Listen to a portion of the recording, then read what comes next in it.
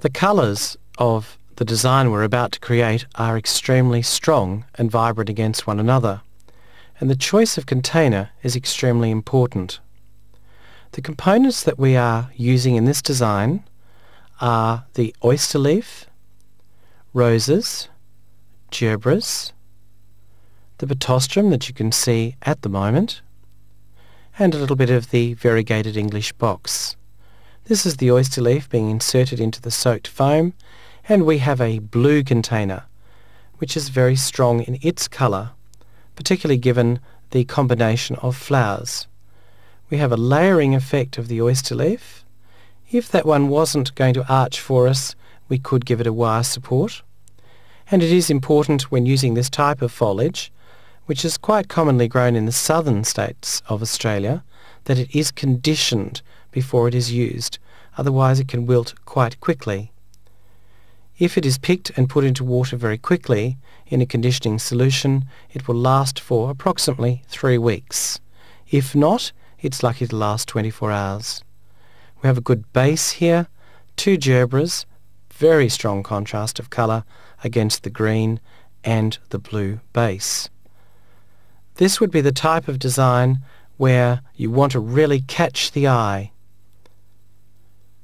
The gerberas have been wire supported. If you look closely, you'll see the wire. This one is external. It's a painted wire, 0.71, and possibly on the very top gerbera 0.90, which is stronger and firmer. That's 20 in imperial. Because the foam has been raised against the lip of the container, we were able to insert on that downward angle up into the foam. Remember, all stems are cut on a good angle, and remove foliage where it is going to attach itself into the foam. Now that was a rose leaf there with its stem being inserted into the foam. It will drink, and that gives the texture of the leaves flowing into the roses. We have 2 separate areas, the gerberas higher and to the left, and the roses, 2 clustered quite close together, then a space to the third, and the 2 at the base also grouped together. So that's an interesting combination of a 2, a space, 1, space, and back to 2. The fine pittostrum is being added. Be careful of forked tops. When the foliage is straighter, it gives a better line direction. And this bowl has a line movement from the yellow gerberas flowing right through to the orange and out to the roses already.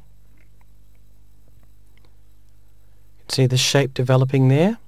It's actually an L line, but it's a more modern version of the traditional L line.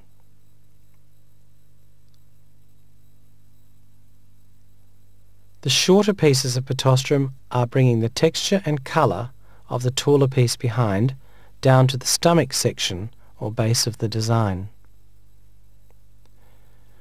The box is bringing in the yellow, and you'll notice the yellow in the back of the roses, as well as of course the gerberas. So each of the foliages is helping to highlight a colour area within the flowers. If you can use these thought processes within your arranging, you will find that it will always add a visual interest to the design that you are creating.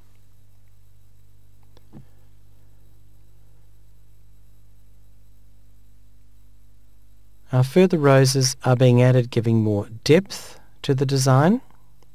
There's a lot of forward movement with the oyster leaves, and they're very dominant because of the surface area that they occupy.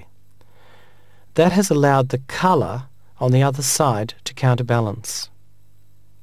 Now an extension of line is being added with the roses, and we're now incorporating a crescent shape in a more modern placement.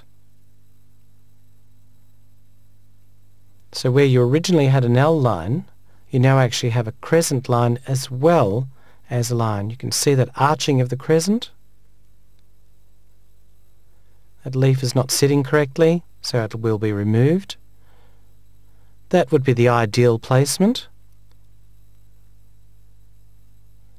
There's the visual movement of both sections in this design.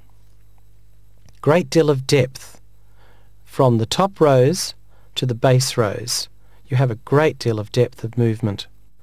The two gerberas at the base counterbalance the two gerberas above.